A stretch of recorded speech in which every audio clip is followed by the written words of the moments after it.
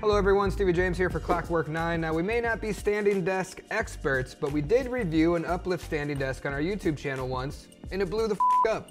Since then, a whole bunch of different standing desk companies have reached out to us asking to do a review on one of their desks, and we've turned them all down. We're not going to do anything short of an honest review, and it'd be a little silly to accept someone's desk just to crap all over it. But then Brodan came along. We checked out their desks and thought they had a really solid product and at a good price point. So we agreed to review a couple of their desks, but we told them that we were going to be 100% honest. And they were all for it. They said they stand behind their product, so here we are. We picked out two desks. One is a regular 54 by 24 inch desk with a walnut top and a black frame, this bad boy that I'm standing out now. The other is a 57 by 59 inch L desk with an oak top. This bad boy will replace my current L desk, a well overdue upgrade. I got this thing for like 150 bucks on Amazon a few years ago. The build process was very easy to follow, packaging was neat and organized, and the instructions very straightforward. The screws are all the same Allen key hole size, but they do come in two different lengths, which we kind of overlooked, so we had to do a little bit of backtracking to get that sorted out. Shane and Fitz built both the desks, so two people put them together, really kind of 1.5 because Fitz was doing a lot of shooting as well, but if you're an able-bodied person, we're very confident that you could put one of these desks together on your own. The regular desk took about 45 minutes to build, and then the L desk just under an hour. No complaints there, pretty simple. I'm especially not going to complain because I didn't help at all. Thanks, boys. Now on to the features and the overall quality of the desk, and I gotta say honestly, I'm pretty impressed. I love the wooden finish and rounded edges. The legs are sleek and modern, along with the interface that allows you to adjust the height. In general, it's just a good minimalist design. One of my favorite parts of these desks is the outlet position in the top corner of the desk. This gives you two outlets and two USB ports that are always with you, whether you're standing, sitting, anywhere in between, ain't gotta mess with it. If I'm gonna be critical, I wish both these desks had a little more depth to them, but honestly, it's not a deal breaker, especially when you consider the price. The standing desk is perfect if you just have one monitor, and honestly, if you have two monitors, you can probably still make it work pretty easily as well. From a functionality standpoint, it's nice that the motors are built into the legs. When you're moving it up and down, yeah, you can hear the motor running, but overall, it's pretty smooth, pretty quiet, nothing too cumbersome. For all you tall people out there, Fitz stands at 6'4", and he has no problem being comfortable at the desk at its highest height, using it as a standing desk. Now, as a man of more humble height, such as myself, it's the same deal. Whether I'm sitting, standing, anything in between, totally comfortable. With the L desk, you get 3 presets, which you can easily customize. So I set up my perfect sitting height, my perfect standing height, and then with the third preset, I set it to a level for when I'm on Zoom calls, my laptop can be just perfectly set up so the camera is a nice angle for me. So I got those 3 presets, I can go to them at any time and everything's good. The desks do have a fair amount of cables, which is to be expected, but they hook you up with some cable holders that are pretty easy to set up underneath the desk, and it gets everything sorted out, organized, looks good. I made Shane do it, he nailed it, it was great. All right, time to really get critical. At standing height, you do get a bit of a wobble, but nothing too cumbersome or outrageous. I don't know how often you're gonna be shaking your desk like it's an earthquake.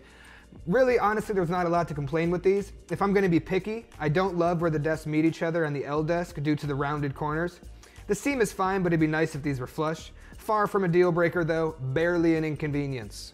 My last gripe is I can't put the desk flush to the wall due to the feet sticking out about an inch further than the desktop. Still not a deal breaker as they provide good stability, and having a desk that moves up and down flush against the wall probably isn't advisable in the first place. So how do Brodan's desks compare with some of the top sellers on Amazon? I went through the top listings when searching standing desks and found that Brodan kind of takes the cake. This one from Fazebo is a little smaller and comes with a drawer, which I don't think I'd ever use. But the big drawback is the desktop comes in 2 pieces. So when you assemble it, you have a seam running through the middle of the desk. This for me is a deal breaker and is actually pretty common with most standing desks in this price range. It also doesn't have the outlets on top, which is going to be another common theme. Most desks don't have these. So even at the cheaper price, I just don't think it's worth it. The Transit desk looks cool. It's bigger and has a second shelf, but for $400, it's not electric. Call me Mr. Fancy Pants, but I ain't dropping $400 on a desk I got a hand crank like an Amishman. The Vari electric standing desk also looks really nice, and it has a lot of surface options. It's also deeper than the Brodan and has a solid top like the Brodan does. But it's more expensive and it doesn't have the desktop outlets. It's not a bad option, And if it was the same price, you'd have to maybe consider it, but with it being at a higher price point, I gotta give Brodan the edge. Another one I'll mention is from SHW. It's about the same size and has 4 height presets, but again, I only use 3. Like others, the tabletop comes in 2 pieces, so you gotta deal with the seam, yet again, and it doesn't have the outlets on top. If it were significantly cheaper than the Brodan, I'd have to consider it, but it's only a little cheaper, so I think just spending that extra little money, it's gonna make it worth it to get the Brodan. Looking at standing L desks, and I came to similar conclusions. This one from Vivo is solid, but doesn't have the outlets on the desktop, and the main complaint in the comments is that it was a pain in the ass to build. Also, it looks like it only comes in a black top, so you have a little less options there, and for a similar price as the Brodan, I'm gonna have to go with the Brodan again. And now the last one I wanna talk about is this L desk from the S Stand-Up Desk Store.